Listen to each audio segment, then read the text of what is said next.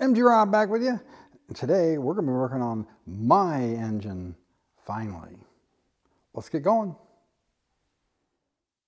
So as some of you know, I actually tore my engine apart sometime before I moved to the new shop and found that it wasn't very good. I ended up deciding to start with a new block because I had actually broken the third main cap for the second time. And I decided rather than putting another set of caps in and line boring it again, I would just start with a fresh new engine and do a fresh build.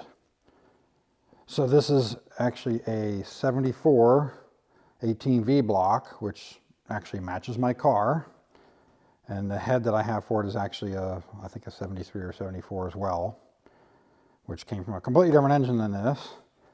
But we're going to start dry assembling this one, because what I'm going to do is when we call it dry assembling, we're going to put it together with the rods and pistons and crank in it, bring them all up to top dead center, measure from the deck to the top of the piston, see where they're sitting within the block in relation to the deck height. And then I can make my calculations of how much to skim off the top of the block here and which head gasket I'm going to use to achieve the compression ratio I'm looking for. Because I want to get this engine as close to 10-to-1 as I can get it. I don't want to go over 10-to-1 because I still want to run pump gas. And that's pretty much the limit on pump gas. So I got this engine stand here it's one unlike any I've ever seen before, and I've never seen another one like it. This actually came from my father. He bought this sometime in the 60s. It has a cam lock system here that locks it from moving, and then you can loosen it up and then it spins not only this way like a normal engine stand does, but you can put it in any position you want. There's no, pins to lock it in any particular position. But it also has a cam lock over here too. So you can take this and you can spin the engine any way you want it to get it in any position you want it. So I like to set them down like this, and then you can just drop the cam in and not have to worry about dinging it up as you're putting it in. And if you're having a problem with this thing maybe not sitting where you want it, like it's the center of gravity on it's not where you want it, you can actually flip it all the way up like this, loosen these a little bit, and then move this around to get it where you want it, and then tighten everything back down. So it's really handy. So for the rotating assembly, what I've got is I got this modified lake crankshaft. I actually modified this years ago, so it's wedged. Take a little bit of rotating mass out of this thing. And then we've got the old max speeding rods. These are becoming very popular anymore as the prices come down on them. And they weigh quite a bit less than the factory rods. I think the rods I had in it before were the late B rods, which were the lightest version of the rods that ever came from the factory. And this whole set weighs something like 2 pounds less than those. And then we are, due to cost and the fact that I don't necessarily need forged pistons, we're using a set of County stock cast pistons, but they're 60 over. And to work with these rods, they have to be the ones with the floating pins using the circlips here, rather than the press fit pins. Now, I waited on these things for months. They were out of stock. And that's why we're just now getting to building this engine. So one of the other things I'm doing is I got myself the Pro Sport damper for it. Because I had, with my problems I was having with it, I wanted to make sure we were controlling the harmonics of the engine. Because I don't think my old one, because what we had done was trying to take as much weight as we could out, and we took a stock one and actually had taken some weight off of it and rebalanced it. And I don't think that it was controlling the harmonics as well as it should have. But these are really nice balancers. They're spin tested to over 12,000 RPMs, which I hope I never hit 12,000 RPMs. If I do, I won't have an engine anymore. But they are a little heavier because, like the stock balancer, I got a stock balancer here. They weigh in at about 3 pounds, 1.6. I'd say probably on average are right around 3 pounds, 2 ounces. Where this one comes in at 3 pounds, 14 ounces. So, you know, about 3/4 of a pound more. But after driving it, taking as much weight as I had taken out of it, I thought I was at that edge. I had taken enough weight out of the whole rotating assembly that it didn't hurt to put a little bit back in, actually, because I got a 15-pound flywheel, the lightweight rods, and all this other stuff. So now, just to show the crankshaft here, we got a stock crank.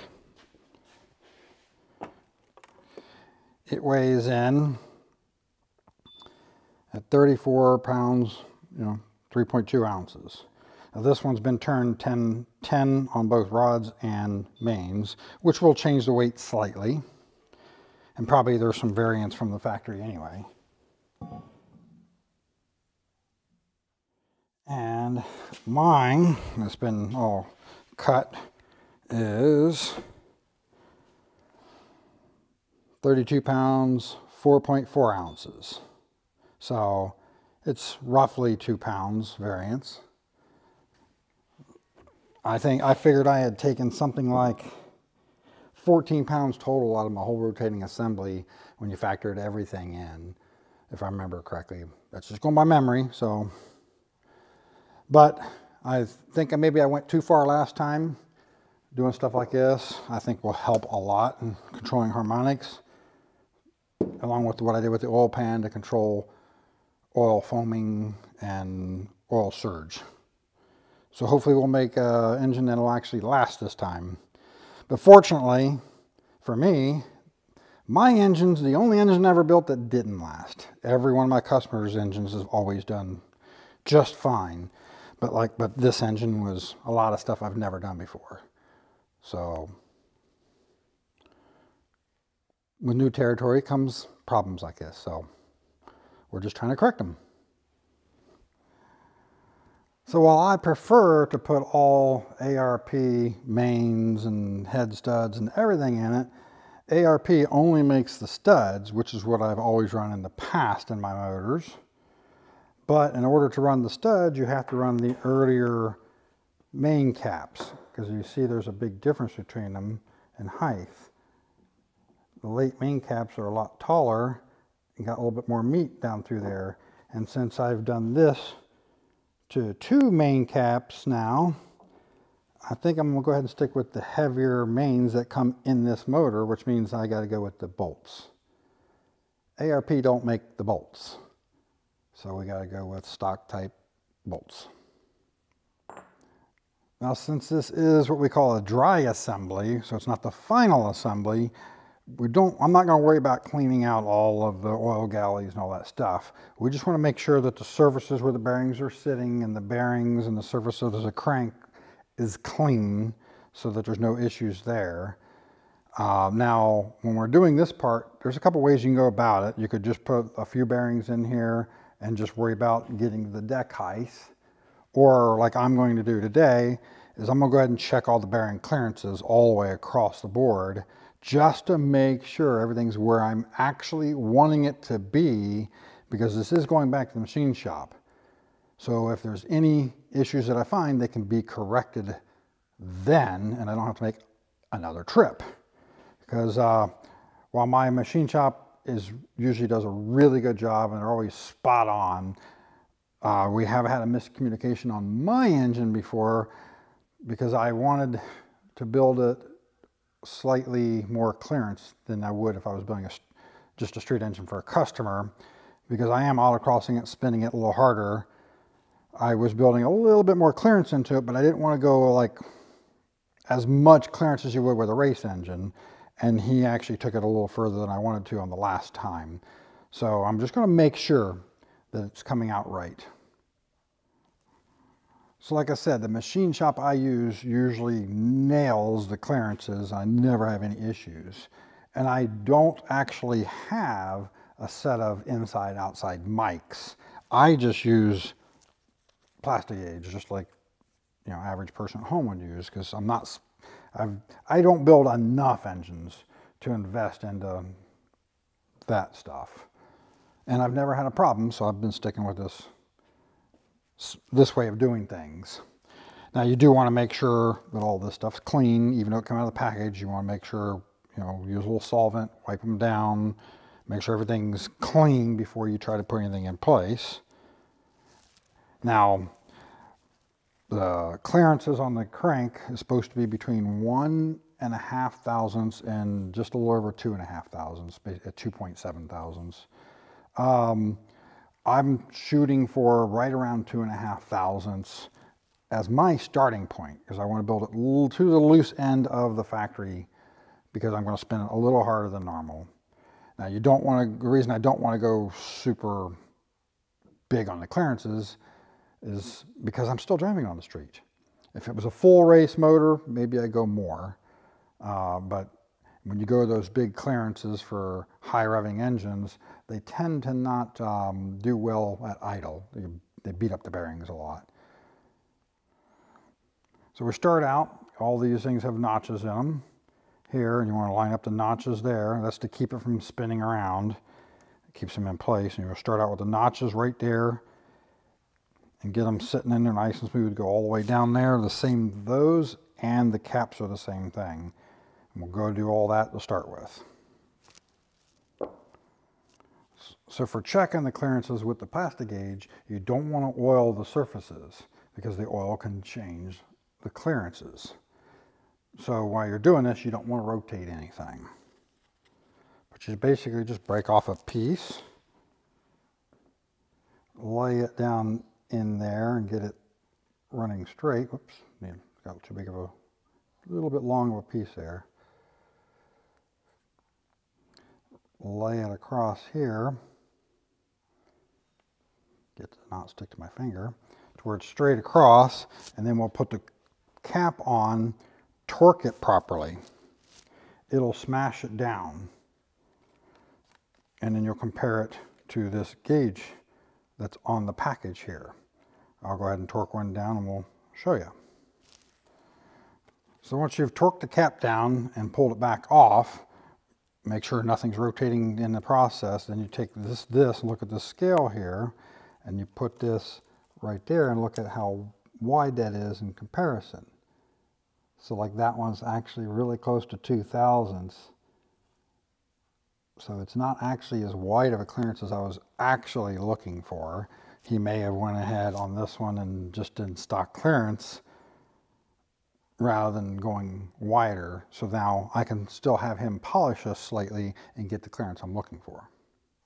But we'll check all the rest of them, see all the rest of them check.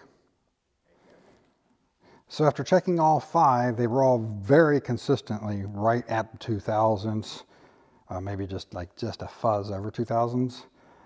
So if I was doing a regular street engine for a customer, just a normal rebuild, I would be perfectly happy with that.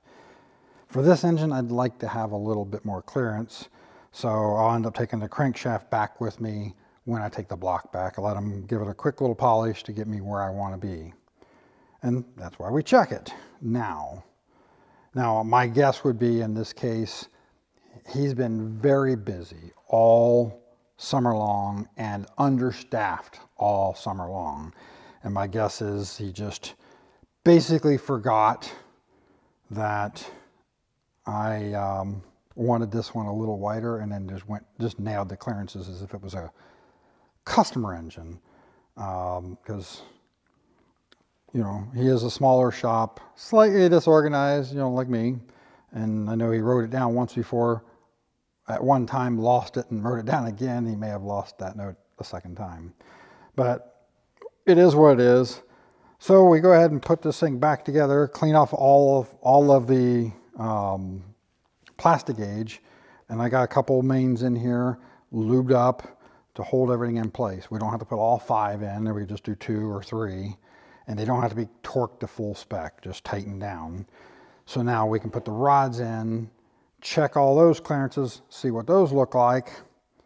And that's why we want to lubricate the ones we're putting in, because we are going to be spinning the crankshaft to do that. We don't want to damage anything. And with each rod and piston assembly, then we can measure where it is to the deck surface and figure that out. So a couple things to note about these rods is the bushing on the little end needs to be reamed to fit, just like any other aftermarket rod, to get the correct clearances with your wrist pin. So that has to be done before you do the assembly work. Now these things have already been done, because actually I had this in the old engine for what little time it was actually running. But the other thing to note is there is no actual oiling hole here like the stock rods did, which according to all of the engine builders who build a whole lot more engines than me, that is not a problem at all on these engines. So what I'll do now is I will put pistons onto the ends of the rods, and we'll go through here and do the same thing that I did with the main bearings, is check every single one of these, make sure what my clearances are first, and then we'll take them out, clean everything up, and then we'll put them back in to check deck height. So once again, it looks like everything's checking about 2 thousandths. So not exactly what I'm looking for, but really consistent with what I would normally be looking for.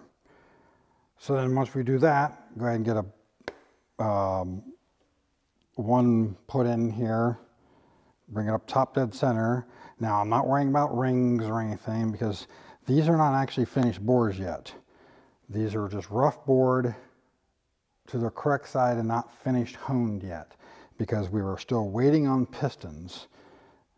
And when I send this back up, the pistons will go with it. He'll measure all the pistons and make sure that we're getting the correct side clearances in each of the holes. So then what we're going to do is we want to measure from the deck surface down. Now there'll be some slight rocking here, so that's where it's better to do it like here and here rather than here and here, because you might get a false reading.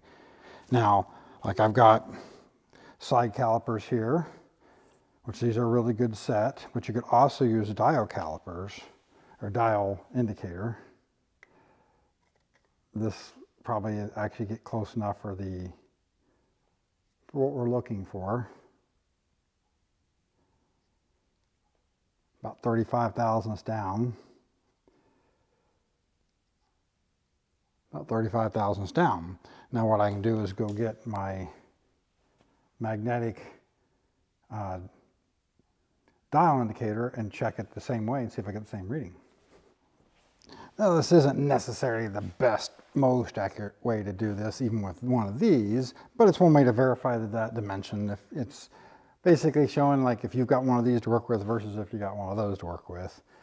You can get this thing set up right on the very edge of the piston or the block, set it 0, and just give it a little bit of a bump to make it hit the piston. See, roughly 35 thousandths. Same measurement we were getting before. So now what I need to do is I need to sit down with my calculator, my pencil and paper, and run all the numbers. Do all the calculations to figure out how far down from the deck do I actually want this to get the compression ratio I'm looking for. Now I believe my last engine I had at 15 thousandths down, and that gave me just shy of what I was looking for. But I also am now going to look at different head gaskets, because I was using the pan head gasket before, and Pan, the last head gasket I bought from them, was different, and I'm not really wanting to use that. I may go with a Cometic gasket. Those can be had in various different thicknesses, so then I need to figure out To get my target compression, what would I need to take off here, plus which gasket I would use to get me where I want to be.